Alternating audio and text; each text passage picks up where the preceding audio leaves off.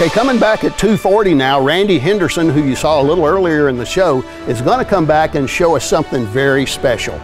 You know, folks talk about what might happen to me in an airplane if the engine dies. They think, well, I might die too. Well, Randy's going to show you just exactly what can happen if the engine quits. Because he's going to climb up to 5,000 foot in his little clip-wing tailorcraft, shut the engine completely off. You'll see the prop stopped, and he'll do aerobatics all the way down to the runway and roll out, still with the dead engine, and roll right up to the announcer's stand. I'm telling you, it's good.